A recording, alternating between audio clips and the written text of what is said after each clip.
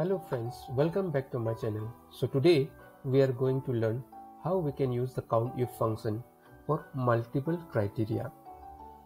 So in the count function, you have in my previous video you have seen I have used the Countif function where I have used only a single criteria.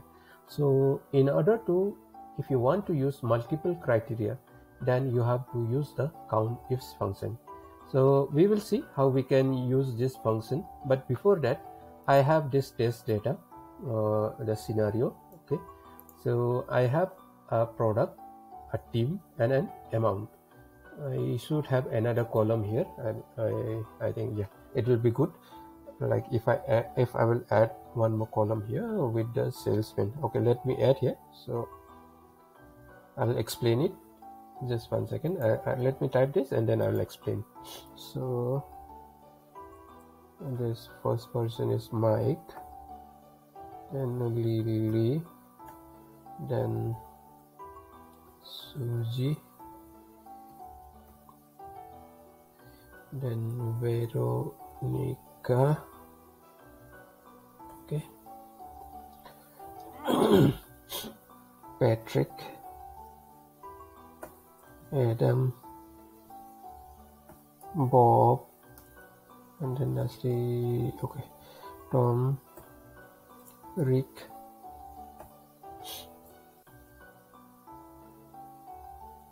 Rosie. Okay, so okay, let me explain this one. So I have some products. So product A, product B, product C, and product D. So I'm selling. So I have a company and I'm selling 4 products: product A, product B, product C, and product D. And these are the salesperson. Okay, so they are selling this product, and these salespersons, these salesmen are divided into four teams or 4 groups. So yellow, red, blue, and green.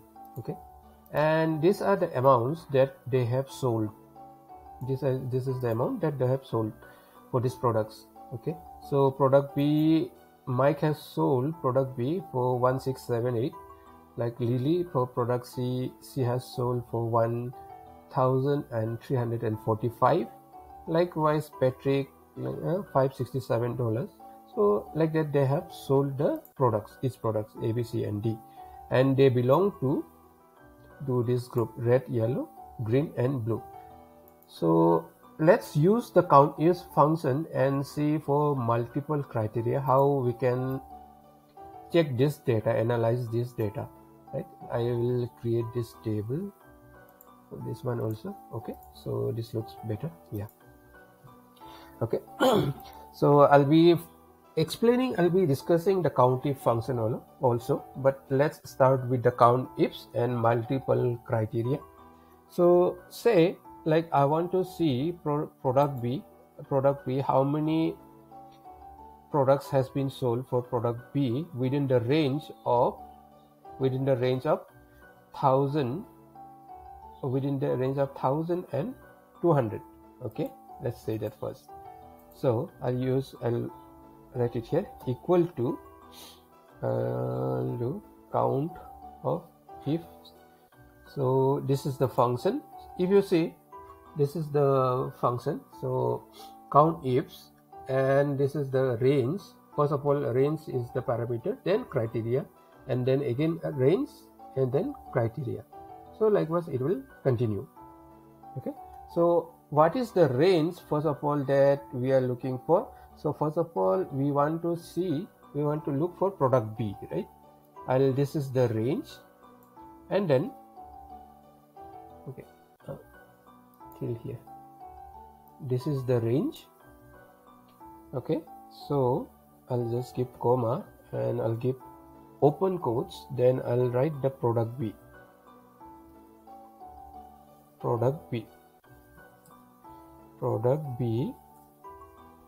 Okay, so this is the first criteria should be product B, and then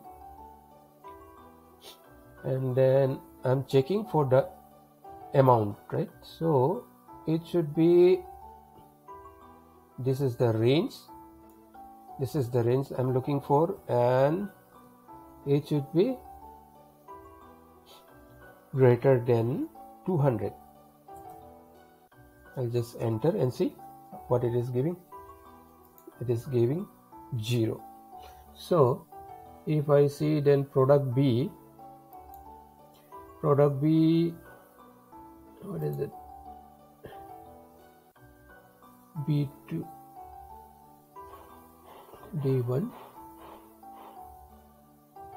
Okay, here is a mistake here I have done. Okay, I'll just give enter. So there was a mistake from my end, so this is correct. So there was a code, extra code and closing bracket. So if you see, I'm looking for product B that is greater than 200. So product B greater than 200 is, I'm getting only 1. If you see how many product B's are, let me count the product B. Okay, so product B is this one, so it is $100 it has sold. So product B, this is $198, $198. It has been sold for $198 by Rick.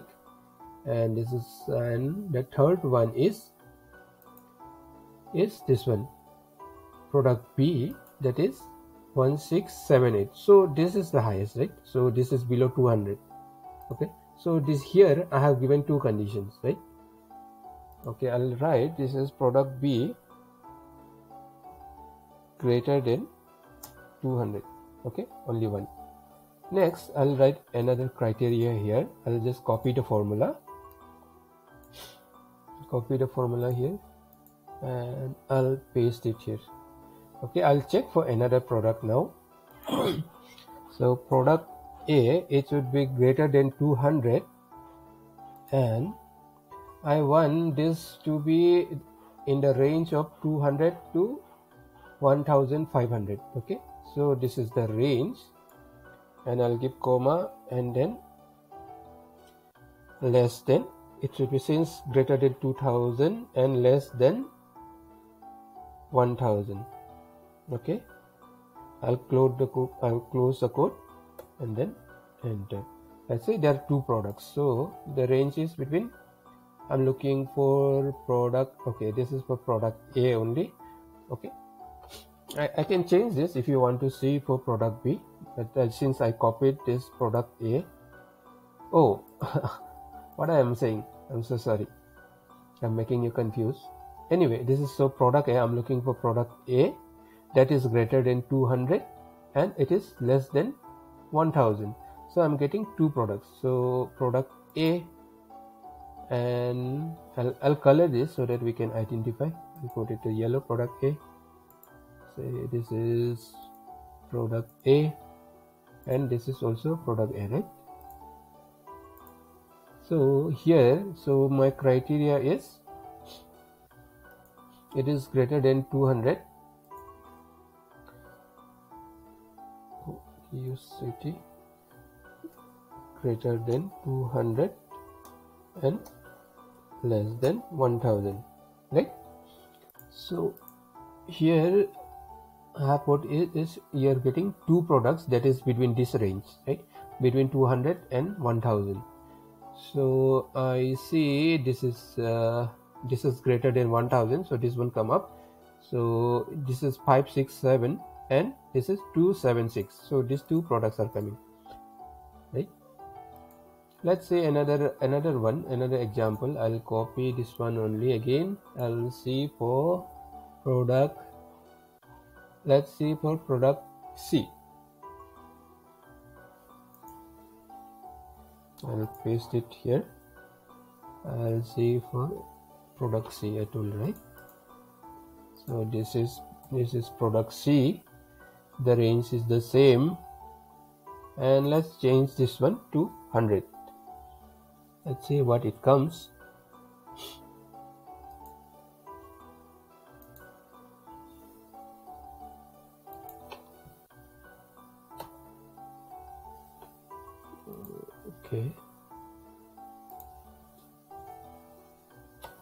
Okay, you see here it is giving 2.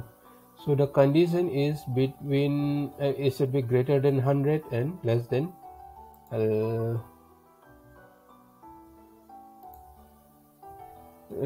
greater than 100 and less than 1000. It's a similar one like product A, where we have checked for greater than 200 and less than 1000. So I'm getting two products. So right, so product C, I'll change it to another color. Let's put this color, product C. 1, 2, this is product C, and this is product C.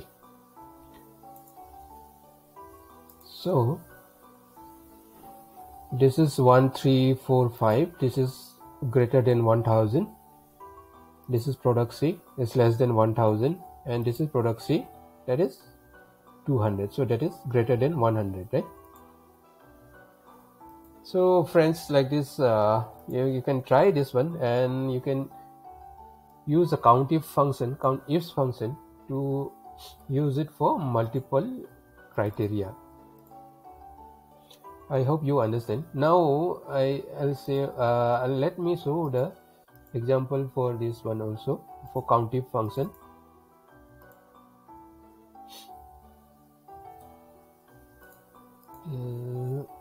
Put it to center, this one. Okay. Move it to center. Now this is the Countif function. This is the Countif function. Through we have put multiple criteria. You can keep on putting some other criteria also as per your requirement. You can try that, and if you have any issues, you can comment it in the comment section. And now, what is the Countif function? Let's see. I'll tell you the difference also. So if we write the Countif function here, equal to Countif, if you see the Countif function. So in Countif function, you will just have a range and a criteria, right? So you just have only one. You can only select the range and criteria.